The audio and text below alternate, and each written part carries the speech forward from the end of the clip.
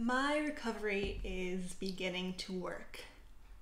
And it's because I'm staying at home. This is all going to be kind of hard to explain, but please bear with me here.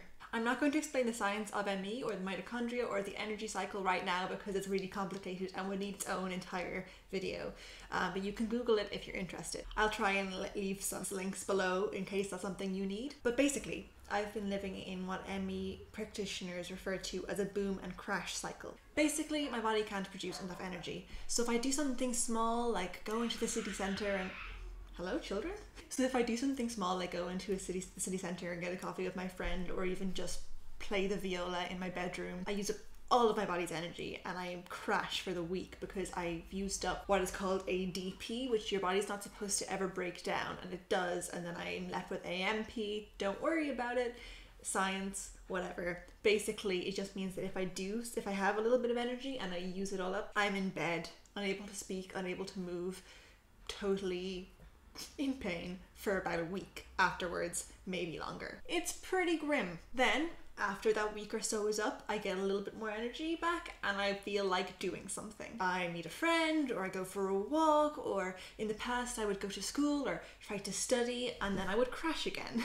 You can see how this cycle perpetuates itself. This means the body never has a chance to build up strength and energy which it needs to heal itself to no longer be chronically ill. In 6 years, no one tried to explain that to me. I'm not bitter about it. I'm bitter about it. In other words, in order to cure ME, you must never use up all of your energy, even though you have so little to begin with. Because while other healthy people can restore and repair overnight, you can't necessarily do that. It takes longer for you to build up energy and to get the mitochondrial function back working. So you need to build up on energy over time. I'm simplifying it a bit, but that's the gist. The practice of staying always comfortably inside your little energy ration, is called pacing. And basically, when you're starting out, the way to pace is to only ever do what you could do on a lowish energy day, no more, no less. Let's say I was in bed 6 days a week, with maybe 1 hour sitting up each day. And on the 7th day, I got a little bit of energy from all that rest. So I went out and I got a coffee with a friend, which sounds like nothing for a healthy person, but for me, it uses up all my energy and I crash and I have to, be in bed again for 2 weeks. But let's say after I start to recover from that crash, I decide to do what I used to do on the 6 days, except do it for 7 days. So spend 7 days in bed a week with 1 hour sitting up each day. And then by the end of that week, I do have a little bit of energy, something I could maybe use to get a coffee with a friend, but I don't. I stay and I keep doing that routine. And I do it for another 7 days, and I do it for another. And after a while, I'd stop waking up some days and feel really, really bad, and waking up other days and feeling a little bit less bad, because I'd be so consistent in using the exact same amount of energy and strength each day. Like, my production of energy becomes consistent to match my consistent use of energy, if that makes any sense. What we call the baseline, which is like the amount of energy you can consistently create, that would get bigger and bigger very slowly. So maybe 5 weeks later, I'd be able to sit up for 2 hours every day. The objective is not to have high or low energy days, but to gradually build up a sustainable amount of energy over time. Here's the thing. The success of your pacing only has 2 variables. I mean, it will work as long as you sort out these 2 variables, and those are circumstance and mindset. The first part's pretty obvious. You might not be able to pace if your circumstances don't allow it. You're probably not housebound if you're working, obviously. So pacing for you might be able to start at a much higher baseline. For me, pacing meant I had to take a year off college. But also I was too sick to show up to college because I kept passing out every time I left the house. So that kind of sorted that problem out for me right from the get-go. Wasn't really much of a choice. I can't really help you with pacing, and this isn't really about you, this is about me, and I have to start using the you pronoun because I'm not a medical practitioner. The second is mindset, and I can definitely speak to you about mindset. This is so big when it comes to pacing, and again, there's 2 parts of it. The first thing is I had to get myself out of the mindset that energy is just for doing stuff, being productive, etc. What I'm saying is my health isn't just a tool with which I can do things. I used to think that if I had a tiny bit of energy and I used it to do everything I had to do, school, homework, etc., and then had to spend the rest of the time completely disabled, completely unable to function, you know, really sick, that was the correct way to spend my energy, which is ridiculous. I know that now, but at the time that's really how I saw the situation. Whereas now I'd much prefer to use my energy to fix and deal with and help things internally rather than externally, and to help heal myself. The second part of the mindset issue is to get out of the mindset that recovery benchmarks are based and defined by activity. Because if one thinks that, then they're inevitably going to make bad health decisions down the line. I used to lie around in bed and fantasize about activities and things I could do if I was well.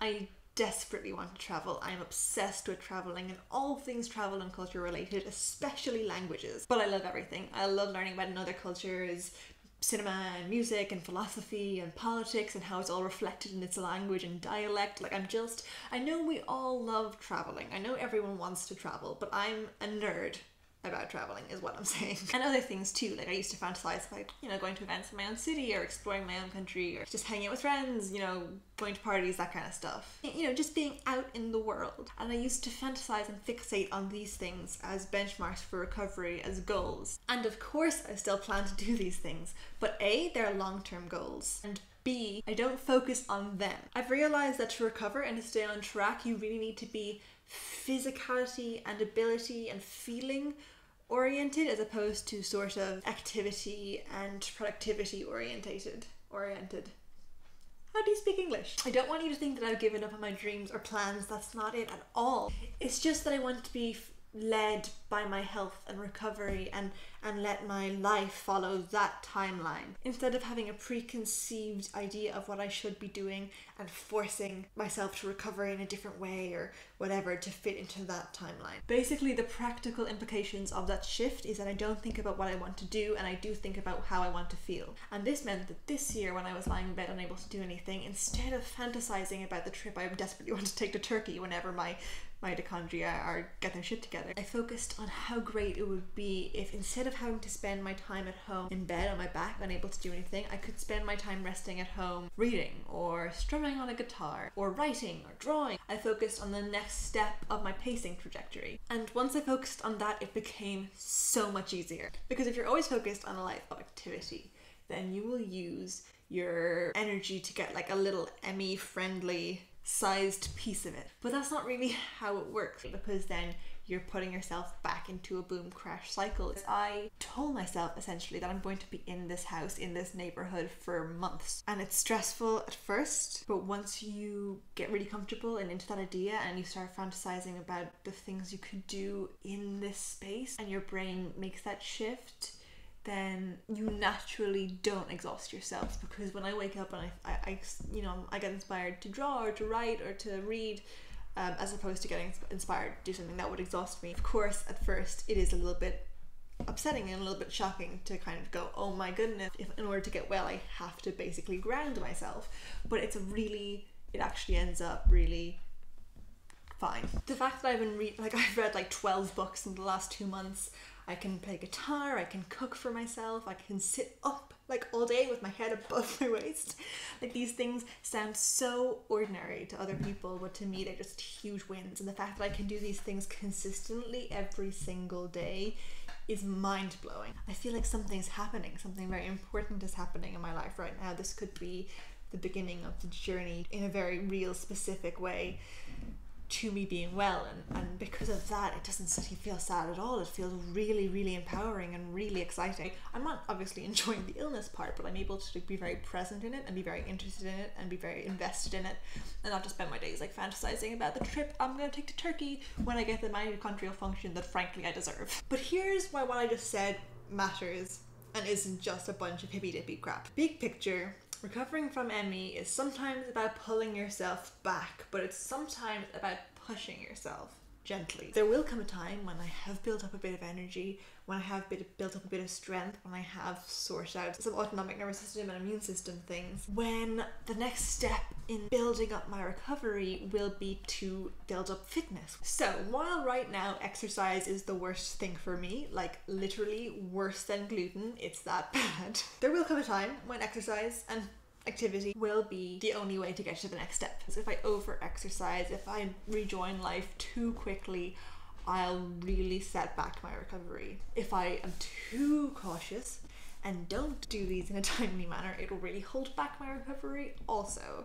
And nobody can make this decision but me, because I'm the only person who can feel what my body's capable of. It's a really tough, highly pressured judgment call, and that's one of the reasons why recovering from ME is so hard. I will be listening to my body and to my intuition and to my sense of ability, and I need, above anything else, to entirely trust these senses and to entirely trust my own judgment. And I can't do any of that if my decision is being influenced by a desire to do something. Essentially, I have to be grounded and happy and comfortable and patient here in this house, so that when I get the sense that I need to be leaving it, that I need to be moving on to the next stage in my recovery, I will know that it's based on my body telling me something and not based on cabin fever or impatience. So I'm relaxed, I'm resting, I'm creating a life for myself that doesn't leave this neighborhood.